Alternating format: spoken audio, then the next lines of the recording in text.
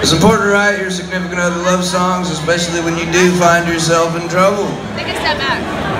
It's important not to do it every time or it loses its effect. So you have to save it for those very special moments. So this is a song I wrote for a special person in my life, and a very special moment in both of our lives. Called All Yourn.